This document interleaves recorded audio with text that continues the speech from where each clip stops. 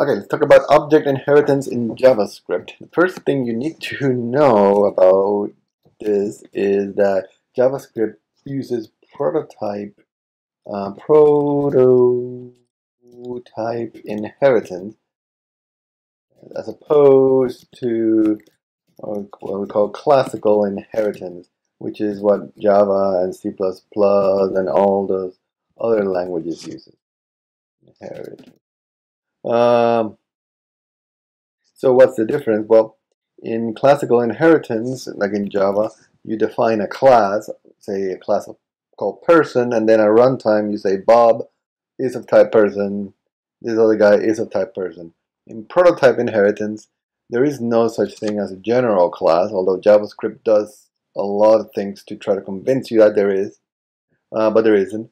And you just have Bob, and then you say, well, Bob is a prototype person, and then Alice is like Bob, except that these other things are different. And Charlie is like Bob, except that these other things are different. So there is no class. There are only people. Right? There are only objects. There is no classes. So let's see how we do that. So you might start. You can say Bob is an object, right? Bob's an empty object, and Bob is. We're gonna give him a name, Bob. Put semicolons there, Bob, and we're gonna give him a method. Say hi. It's a function that doesn't take any arguments, and he just writes out to the console. Hi, my name is. And then I'm going to say this dot name. So you see what I did there, right? I created an object called Bob that is empty. I give him an attribute called name, and then another attribute called say hi. Name is his value is a string. The other one, its value is a function. And this function uses this funky keyword this, and this is the same, pretty similar to this in Java. So this is going to resolve to the caller object, in this case Bob. So let's look at, this is the script file that's loaded by this page here.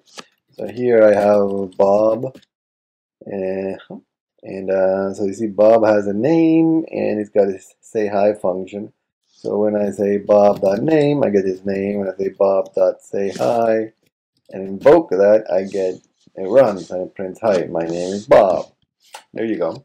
So now let's say we wanted to implement, that say hi function. We want to create a bunch of people, Bob, Alice, and Charlie, and we want all of them to inherit that say hi function. So the way you do that in JavaScript is, you go back up here and, you organize things a little bit better. You say a person, function, person, and we're going to use capital letters. So we're going to say, the way we talk about this is we say that this is a constructor, right? So it's just a function, right? We're going to call it a constructor, and we're going to give it a capital letter, capital P, person, just, by tradition. So, and then we're going to say this dot name is a name, right? You remember that from a Java constructor. So, and that's it. Then we have the issue of the method, and that one is a little trickier. The person.prototype.sayHi is that. I'm going to grab all that, put it over here. And then I'm going to say Bob is a new person with the name of Bob. And hopefully this will work. No, prototype. That's better. So that's how it works. You have a constructor function, and then the methods.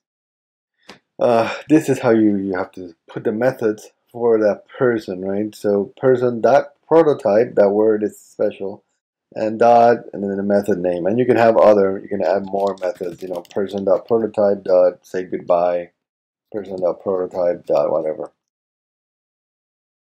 I'm just gonna do one. Let me just make sure this works first. I'm gonna reload that. So Bob is now, it tells me that it's a person, it has the name of Bob. And you see it's got this proto here, link, that then points to the say hi. So basically, if I say Bob.name, that's going to work like that. Bob.say hi, that's going to work. Okay, now let's do another one. Let's say Alice is a new person called Alice. Reload the page and Alice dot say hi. Hi, my name is Alice, and Bob says hi. So that works, right? So both Bob and Alice inherit that say hi method, right?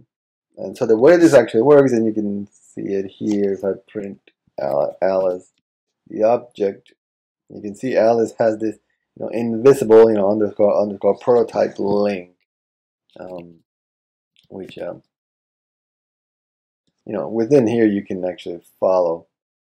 But what happens is when I say Alice dot say hi, the Alice object itself only has a name, right? So Alice is a person that has a name. It doesn't have any say hi property. So how come this actually works? Well, what JavaScript does is if Alice doesn't have a say hi property, JavaScript interpreter is gonna follow this proto link and look for a say hi there. Right? And that's what happened. So there was no say hi here, but it followed this one here, and it found a say hi function.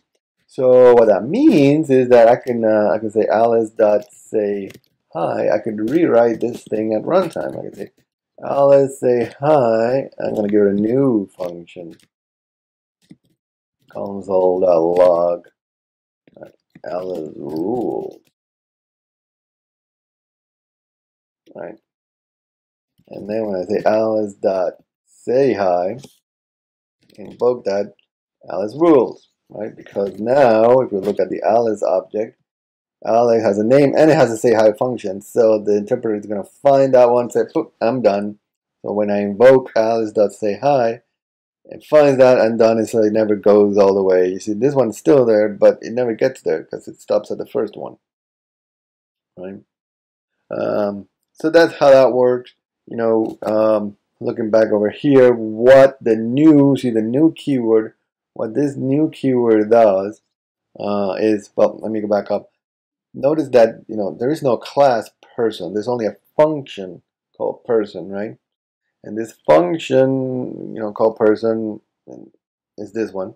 And then this function itself, because the functions are first class objects, remember, in Java, so I can say function person dot prototype. So this is just a property of person object. So the prototype, and under that prototype, there's a say hi property, which has this value. So the prototype property of an object is special, right? That's special because is the one that the JavaScript interpreter is going to use to follow, when you do this invocation business.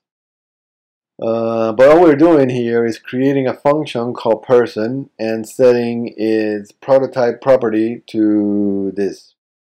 That's all we're doing. So when we get to the new keyword, what it does, it invokes this function, the person function.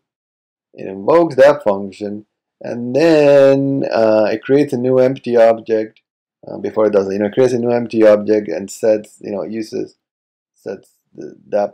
this is that object, and so it says all those properties based on what you do here, and then at the end it sets that object's prototype to the function person prototype. So another way to view this is do more straightforward prototype inheritance, and this is championed by Douglas Crockford. So it's with this function, so I'm going to do this business here.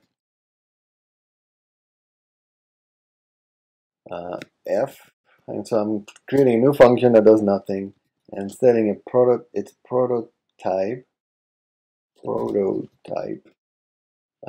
to be O, which is the object that I just got passed, and then I'm going to return new F. And so I'm going to call that new function to that. So what is this? This is the object inheritance, if you call it function. So this is another. This is really more. This new here that JavaScript gives us tries to simulate classical inheritance, and you can see it does that fairly well. Right, so this looks familiar to you if you're used to Java or C++. This one, what it does is it's gonna tell me that the returning object is inherits from O.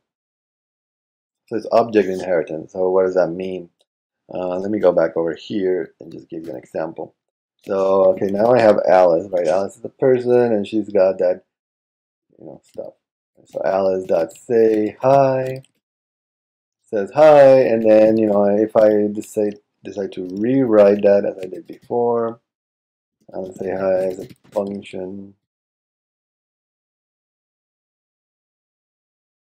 Alice rules.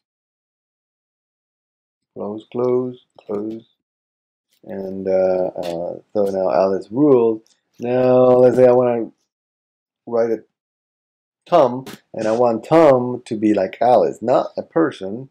Well, not like a general, the other person, but I want Tom to be like Alice. I can say Tom is inherits from Alice.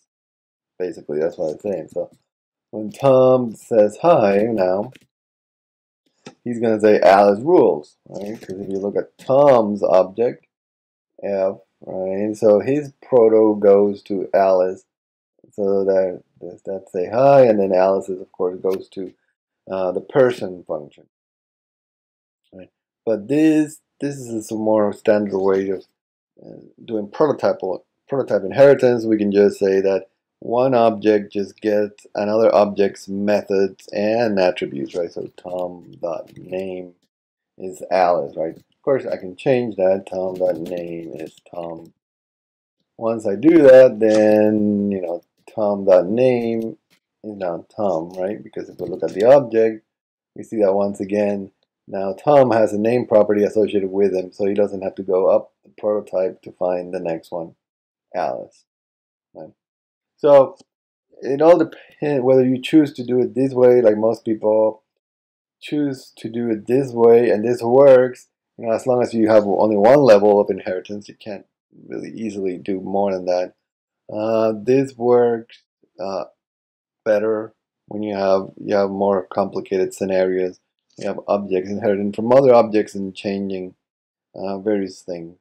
So kind of depends on what you want to do for your project.